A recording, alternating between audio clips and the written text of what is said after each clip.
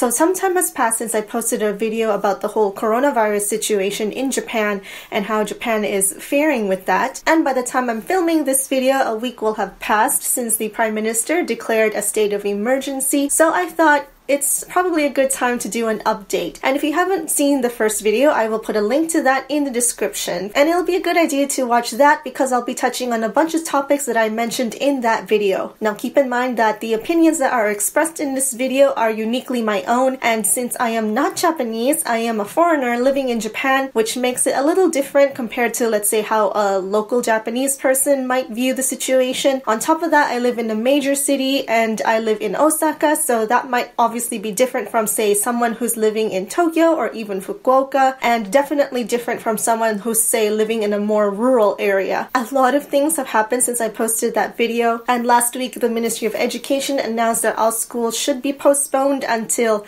the end of Golden Week, which is May 6th. And Golden Week is the term used to describe the consecutive set of holidays that make up a long vacation during the year. So schools have to remain closed until May 6th, which means students are still not allowed on school grounds, but that doesn't exempt teachers from having to go in. I work at a school, and let me tell you that it's individually interpreted how the school will be able to handle the situation of school closures until after Golden Week. Some schools, including private institutions, they have decided to create online classes, as many schools have worldwide. However, if your school doesn't have the resources or the technological abilities or capabilities to be able to achieve that, teachers are pretty much expected to go to school, where they're going to have to think of other alternatives such as paperwork, which they will mail out to students so that they can have their assignments and their homework, and then they will send it back to the school or either come in person to the school once a week, and they have a designated schedule for these drop-offs. Basically, there's no set guideline on how schools should go about or handle this kind of situation or how they should take actions, which is why every school is handling this quite differently, and each school is also implementing their own set of conditions and policies in terms of leave. The only 3 conditions that teachers are basically exempt from work are if you have a family member that is exhibiting symptoms or has been infected by the coronavirus. Second, if you have a child who is of elementary school age and therefore you have to be at home and because you're the primary caregiver for this child, or you have been exposed to somebody who has been infected by the coronavirus. If you do not match any of those 3 conditions, you pretty much have to show up at work.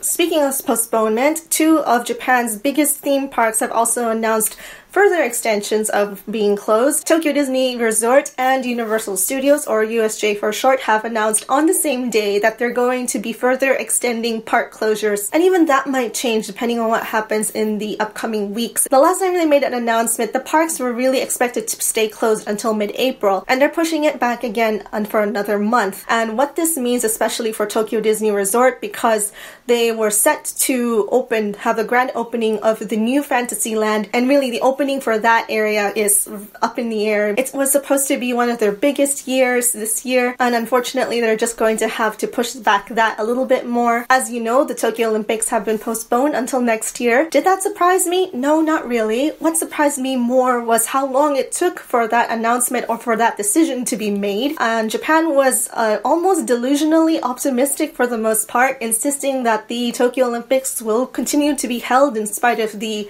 pandemic of the coronavirus. After much international pressure, I think that made them realize that things are not going the way they expected or planned it to be. With the state of emergency, this has prompted a lot of businesses to close, hotels to close. A lot of retail industries have closed down because of that, in order to mitigate the large groups of people from gathering. And so a lot of people have also opted for trying to work from home. And if the companies or the businesses are not able to handle online or remote work, they have very little choice in that they have to continue calling in their employees to be physically present. So I would say still very much a large population of Japan are still outside. They are still carrying on life as if there has been no state of emergency declared, with the exception of lower numbers of people gathering on the weekends. I still see a lot of people taking public transportation because that's how they commute to work. In the morning, it's still pretty much a rush hour, although not as heavy as it used to be. It is during the weekends where you can see a much more stark contrast to what it's like during the weekdays. There's definitely less people on the streets, especially because the retail sector, a lot of it has closed down. A lot of big hubs, shopping centers, malls, places where people tend to gather, if those things are closed, people don't really have a reason to go outside and meet. Speaking of shops, the last time I mentioned that there's been a little bit of panic buying in drugstores, and especially in terms of the toilet paper and tissue paper phenomenon. Fortunately, that rumor has died down, even though it took quite a while for that to die down. I continuously saw low stock or shortage of tissue paper and toilet paper for another month. There's a different kind of panic buying now, or a different kind of shortage now, and that is hand soap. And I'll add one more thing to that. Japan just looks clean.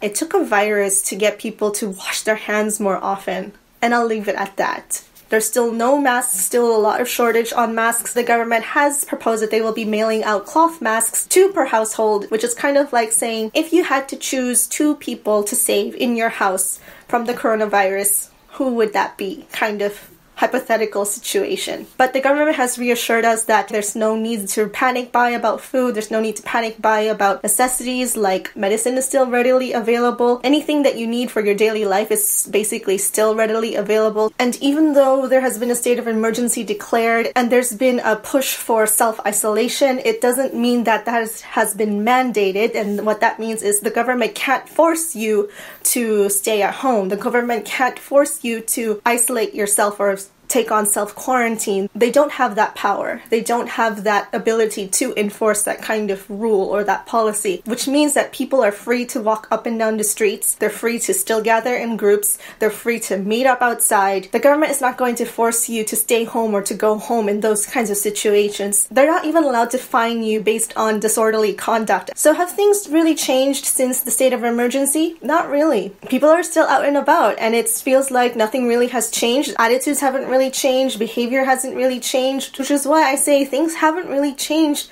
for the most part. I mentioned in the last video that there's been a lot of criticism in how the government has been handling this whole coronavirus situation, especially in regards to how slow they are in taking action or how delayed their decisions have come to be. It's still very much that case. And on top of being slow to act, what's also frustrating is the sudden decisions that they are making or the sudden call to action for the nation to take. And the reason why that's so frustrating is because there's really not a lot of time to prepare. There's nothing that hints that is going to happen in advance. There's nothing really that gives you kind of like a heads up, hey, this is probably what we're going to be announcing, what we're going to be declaring. A lot of the times it's very short notice, nor do they give you very clear guidelines on how to act and how to behave and what kind of attitudes to take. It's ultimately a very general announcement. There's very little guidelines. There's almost no specifications on how to implement these kinds of things into action, which is why it's ultimately up to individuals and individual institutions on how they are going to handle themselves in this kind of situation. Speaking of which, there's no such thing as social distancing. That concept hasn't taken off here as it has in other nations. People are still very much in close quarters of each other, and it doesn't help that Japan is one of the most densely populated countries in the world. It's even hard to space yourself out on the streets when a road is exactly the width of one car. There's very little space to spread out. If you even take a look at the press conferences that government officials are holding, you can see how closely seated they are next to each other. There is literally no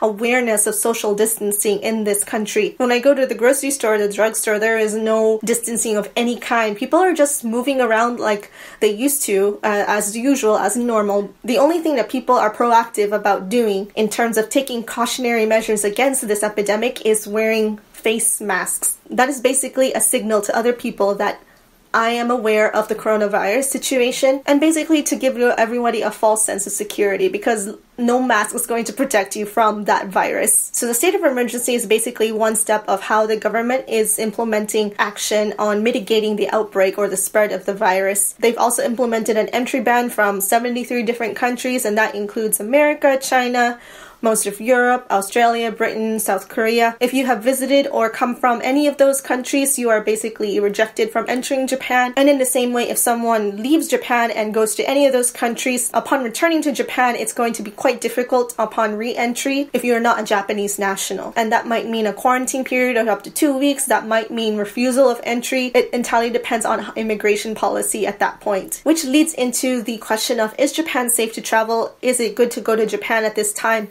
Obviously not. And we don't know how long this entry ban is going to be implemented for. It's indefinite. It could be even longer than May and go well into the summer, which means that if the parks open again during that time, they will definitely see a big hit. It's during the summertime that a lot of visitors from outside Japan go to visit the parks, and they definitely make bank during those months. And it's not just the entertainment industry that's obviously going to be hit. Japan's local economy is going to be hit, period. What's still very much troubling and concerning, however, is the fact that there's still an increase in number of cases happening in Tokyo, and that goes the same for almost any major city in Japan. The numbers are not dropping in any way. They're growing exponentially, doubling, sometimes even tripling, and that happened within a span of 1 week, especially in the case of Tokyo. So things are definitely not getting better at this point, and I think things are going to get worse before they get better. On top of that, we still are not aware of the actual number of cases of the coronavirus. And what I mean by that is there is no mass testing. There is not enough testing being done to confirm whether or not people who exhibit symptoms actually have the coronavirus. Because it's entirely possible that even individuals who are asymptomatic or have no symptoms or show very little signs of symptoms can still be carriers of the virus. Without mass testing, you're not able to confirm those kinds of cases. And really, testing is very restricted. It's limited to individuals who have high probability of having been infected by the virus, which means just because you have a cough or a cold or have short breath doesn't mean that you will be given a test. And that's kind of troubling because we are in spring and it is the season of hay fever, and a lot of the symptoms associated with hay fever or even the cold is very similar to the symptoms that come with contracting the coronavirus. In short, that means the actual number of confirmed cases for the virus could be way higher than it is reported. It could be in the hundreds, it could be even in the thousands or even tens of thousands. Until more testing can be done, those numbers are probably not reality. So that's how things have been in the past month in Japan. Fortunately for me and my husband, we are doing fine. We are still very much taking cautionary measures. Let me know in the comments how you're handling the situation. Please take care of yourselves, be aware, be careful, and be safe, and I'll see you in the next video.